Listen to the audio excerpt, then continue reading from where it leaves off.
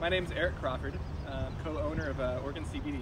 So we laid down 9 rows of plastic here. This will be our auto flower experimental run, just comparing varieties. So the first thing you want to do is prep the soil.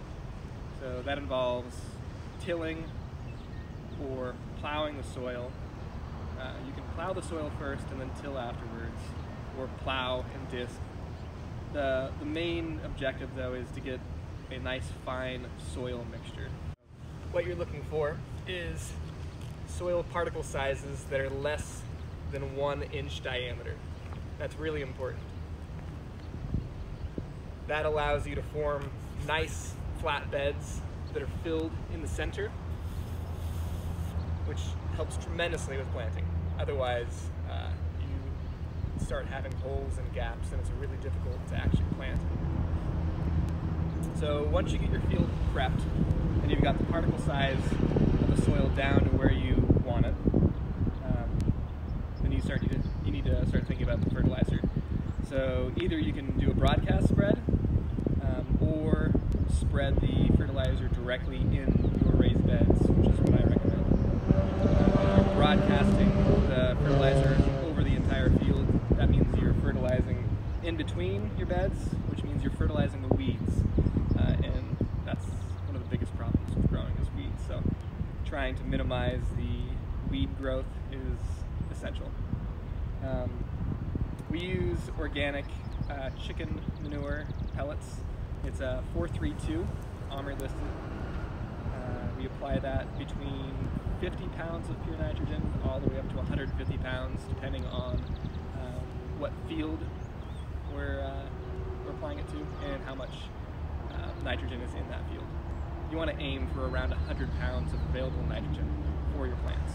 So we use a black plastic mulch, and we do that specifically to gain a little bit of heat in the soil, which really helps the plant growth in the springtime. You don't want to use black plastic if you plan on planting later on. So anything past the middle of June to the end of June, you start getting really hot temperatures on that plastic and it will burn small young plants, which is not good. At that point in time, you can use white plastic, which works great.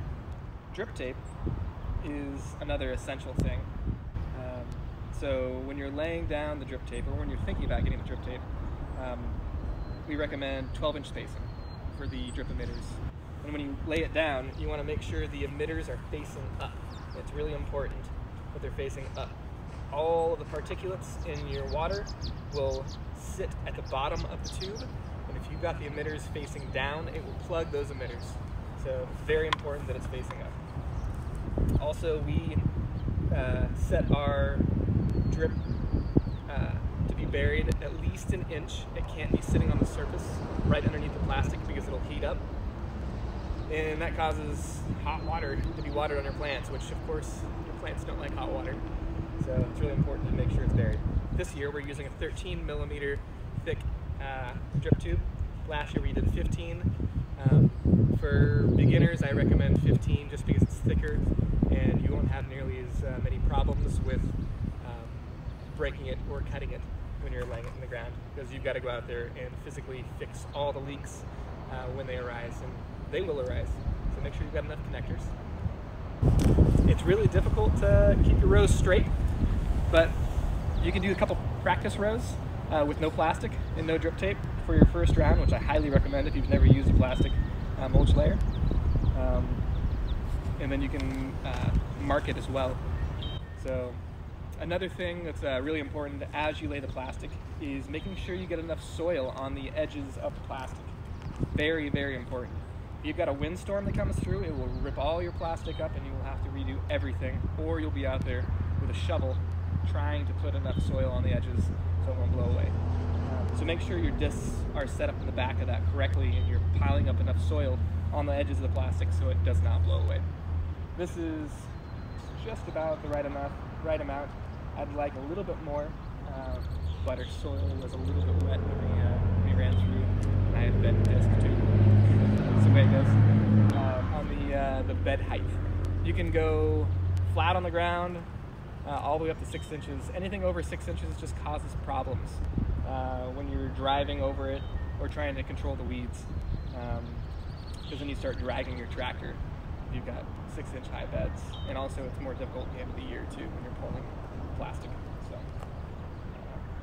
and then our plastic is a 1 millimeter thick plastic as well. We've used 1.25 millimeter thick plastic, and it worked a little bit better as far as ripping, but the 1 millimeter stuff tends to work out just fine as well.